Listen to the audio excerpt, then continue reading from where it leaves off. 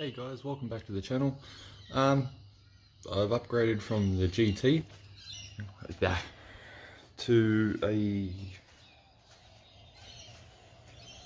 Bug-Eye, not STI, it's running STI gear, Bug-Eye WRX wagon, or hatch, or whatever you want to call it.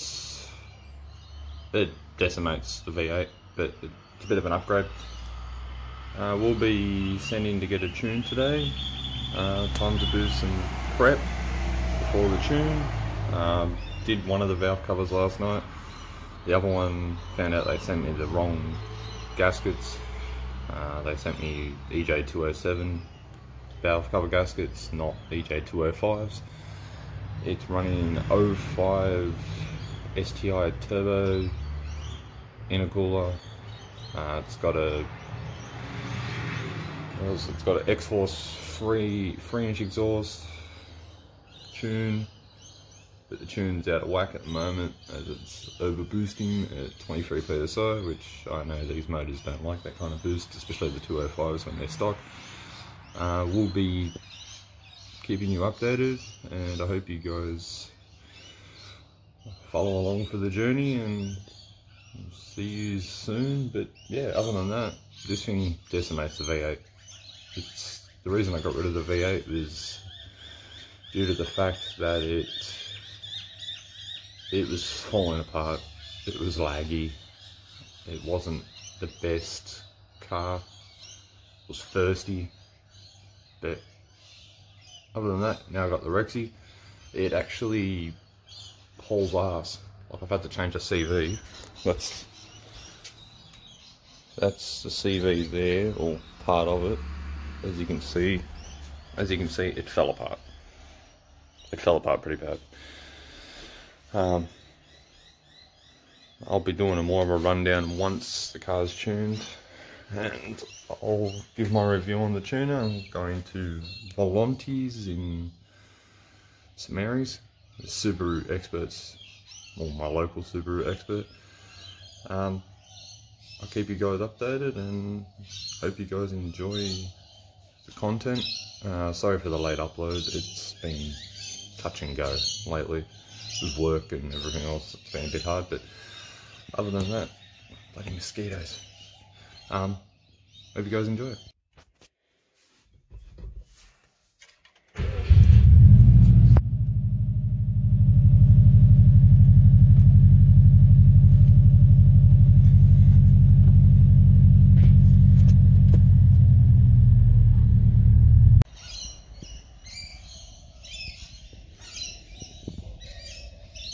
All ready for the dyno time. Got it all clean. That's there because the driveway is like vertical. But yeah, she's all clean.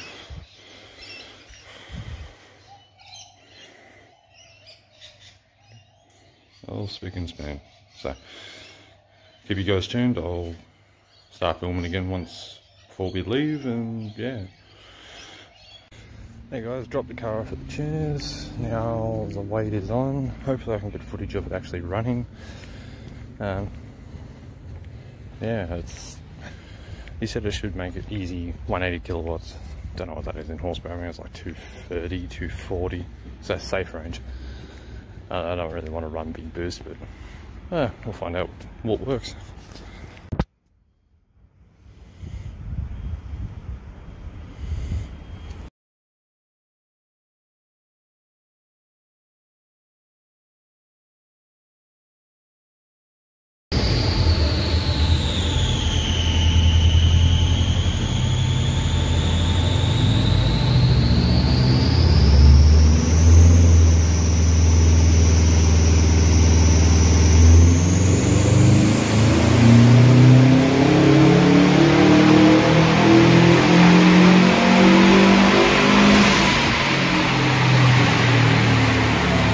Hey guys, welcome back. Got the car back from the tuners.